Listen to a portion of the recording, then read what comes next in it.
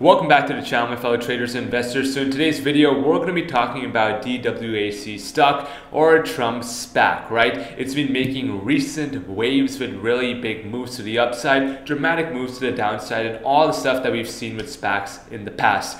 However, this also represents a massive money-making opportunity. So in this video, I'm going to be breaking down its full technical analysis, price target, and my personal strategy of how I plan to be trading and investing into the stock at this point to make a nice profit. So all I ask in return is that you subscribe so that this video can be pushed out to more traders that need a better understanding of what's happening and what's to come and the massive move that could potentially be in the works. And if you want to learn technical analysis for yourself and a ton of advanced trading strategies, be sure to go get my book, A Technical Trader's Handbook, on Amazon, which is the #1 hot release in public finance in the world. So be sure to go get it, and let's jump into the technicals. Alright, so jumping to the technicals in this 1 month hourly chart, we can see a few things right off the bat. So first of all, we can see obviously DWAC stock had its massive run up, right? Then we formed our head and shoulders. We had our left shoulder, head, right shoulder. Then we broke below our neckline here at about $80 a share. Since then, we've kind of been in a downtrend. Now, recently, we can see buyers have somewhat begin to step up again, right? We've kind of started forming higher highs and higher lows, indicating somewhat of a bullish momentum returning. But again, we can see that we've now broken below this channel yet again, and we're starting to drift lower and lose some of that momentum.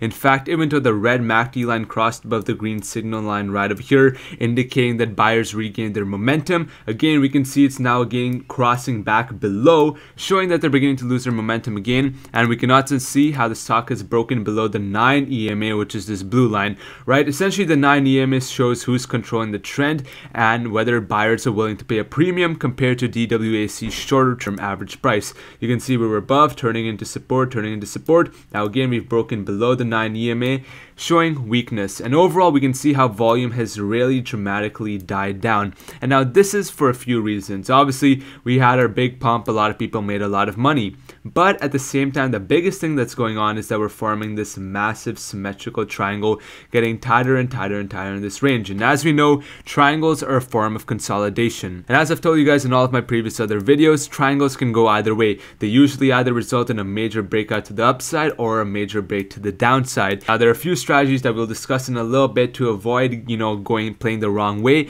But for now, we can just see that right now we're setting up for that really big move as we're consolidating and getting tighter in this range right over here. Now, going to the daily chart, we can see that somewhat of the longer term trend is still intact. We pushed up, we formed these two massive gravestone dojis, which were very bearish and indicated very strong selling pressure. But again, when we pushed back down, we turned the 9 EMA into support, and now we're kind of bouncing. And at this point, if I actually go back to the hourly chart, we can see that it almost looks like we're in the process of somewhat forming potentially a cup and handle, right? We're getting our cup, now we're slowly drifting lower, forming our handle before that next breakout to the upside. Obviously, it's not confirmed, and I'll discuss how to, catch this in my strategies in just a little bit. But as you can see, it's kind of beginning to look like somewhat of a cup and handle, potentially with a breakout to the upside, because again, there is a lot of hype around this play. And as we've seen with SPACs before, with other SPACs similarly, they've pushed up, come down, seen other rallies, and then eventually, drop back down all the way down to the ground. But regardless, that means there's a great short-term potential to be trading this. So now that you get a rough understanding of the technicals and how things are beginning to look, let's talk about my price target and my strategies to profit. So before I buy into DWAC stock at this point, I'm going to be waiting for a few things and a few confirmation signals to indicate to me that buyers are really in control and that we're going to see a return move to the upside. Now, as you know, what I'll be waiting for is a break above this level here at about $77 a share. Now, you may be asking me, why is that? Well, $77 was our previous lower high, right? You can see we're forming lower highs, lower highs, lower highs, and this was our previous lower high. So until we break above this level, technically we're still in a downtrend. Like, we could push up, but technically we're still trading below a previous low and we're still in a downtrend. But the moment we break above it, that's when we officially break below that previous low and start the formation of an uptrend, and also break above this top diagonal resistance line where we've been finding resistance. So that's going to be the key level to be watching out for, and where I'd personally be looking to buy into once we get a break above this level right over here. Then from there, I could probably see DWAC stock probably head up all the way here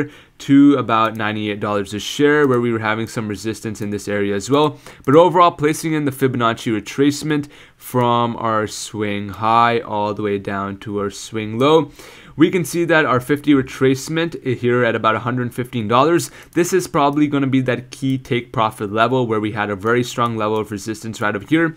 And it's also our 50 retracement, and also kind of happens to be the swing high of our triangular channel pattern. The reason being is that 50 retracement is that midpoint. It's that make or break level. We have our 0, we have our 100, and we have our 50 being the midpoint. And so this is very often that key level where we face major resistance and push up to, and also where there tends to be a lot of profit taking. So on that break above 77, I'd be looking to buy into that with that take profit level here at about $115, where we've had resistance in the past. Now, definitely expect some meaningful resistance along the way as well, right? We have some resistance right here at about, $80 a share over here, where we broke below our neckline right over here. So this is going to be a very strong resistance level as well. We might face some resistance here at about 100 as well, because, 100 is kind of like that whole number level, as well as we kind of had some resistance in this general area right over here. But overall, 115 is looking like that take profit level for me.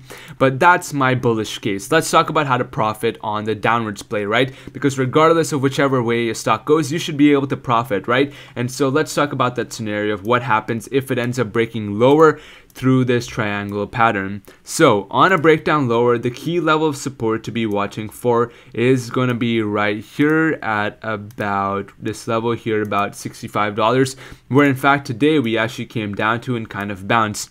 Again, the reason being is that $65 is our previous higher low, right? In this triangle pattern, we're forming lower highs and we're forming higher lows, getting tighter and tighter in this range.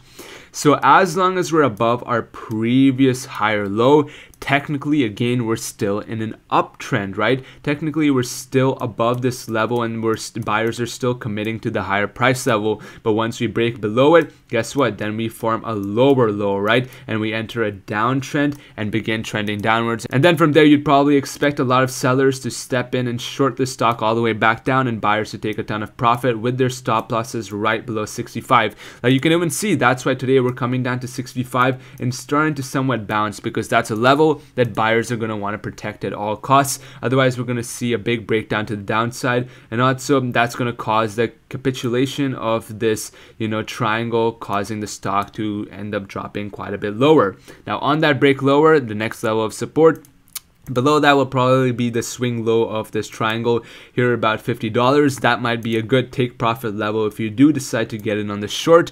But apart from that, then the next level of support below that will most likely be this level way back over here at about $40 a share, where we had a previous level of support right in this area. So those are going to be the key support and take profit levels. And with that being said, guys, if you enjoyed this in-depth technical breakdown, be sure to like and subscribe. And if you want to learn technical analysis for yourself, be sure to go get my book, A Technical Trader's Handbook, on Amazon if you want to learn all these advanced trading strategies for yourself to become more profitable. With that being said, I'll see you guys in the next one.